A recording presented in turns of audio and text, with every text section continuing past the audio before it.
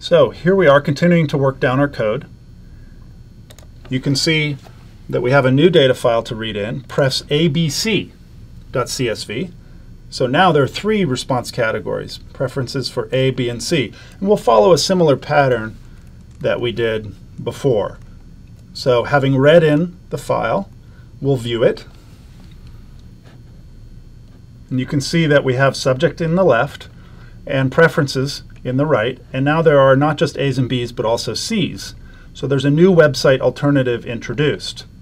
From a study design point of view, we'd have to think about if that was introduced at the end of the subject seeing the other two alternatives, might that not cause an order effect because it always came last? For our purposes, maybe we assume we're testing over a new set of 60 participants, and so they haven't seen the other two before.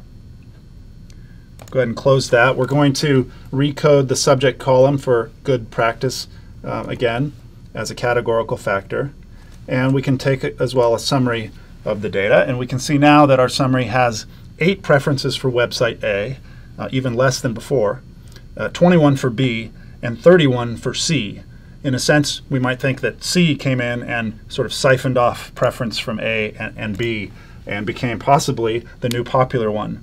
But the statistical question is 31 preferences for C statistically significant with respect to 21 for B? Obviously, they're both quite a bit more than A, and that might be meaningful enough to us just on the face of it. So again, we create a cross-tabulation, a table that tells us the preferences. And these tables get more interesting when we have more than one sample. Right, so we can see, again, A, B, and C are in our table there, and then we run a chi-square test again. We can see here the result has 2 degrees of freedom, not just 1, because we have 3 response categories. And so the degrees of freedom for a chi-squared test of this kind are the number of response categories minus 1. We can also see our p-value is indeed significantly less than 0.05.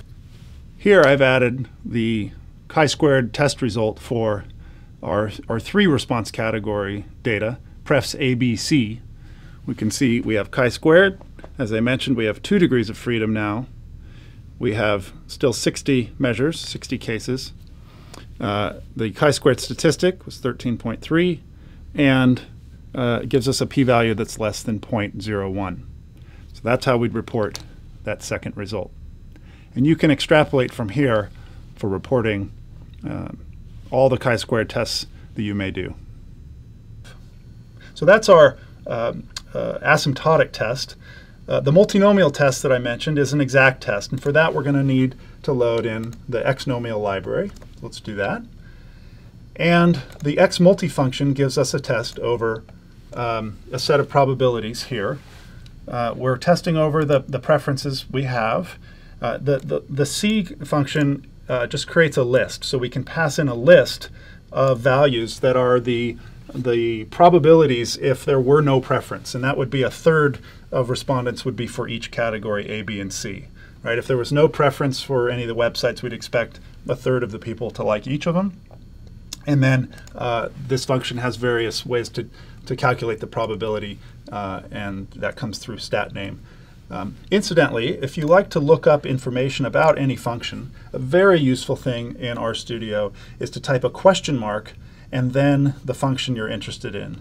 So let's say we didn't know what that stat name parameter meant and we wanted to see more. We could type question mark xmulti, and we can see here, I know that on your screen the font may be pretty small, but it's a help page that gives us all the information about this function and its parameters. So that's a great way to always learn more. You'll find that you're doing that often. I certainly am. So let's go ahead and execute the xmulti function, the multinomial distribution multinomial test. And we can see it gives us a p-value that's an exact p-value, also quite a bit less than 0.05. So again, we'd expect a difference given those proportions. Now what that tells us is there is a difference between some levels, some numbers of A, B, and C. It doesn't actually tell us what the difference is between A and B, B and C, or A and C. Those pairwise differences are what are called post hoc tests, or post hoc pairwise comparisons. They're post hoc in the sense that they follow a statistically significant overall, or what's called omnibus test. We just did that omnibus test with the multinomial test, with X multi. If we want to know about the comparison of these separate differences, well, then we can go ahead and run post hoc binomial tests. Binomial again in the sense that now we're just back to testing each of them against a hypothesized probability.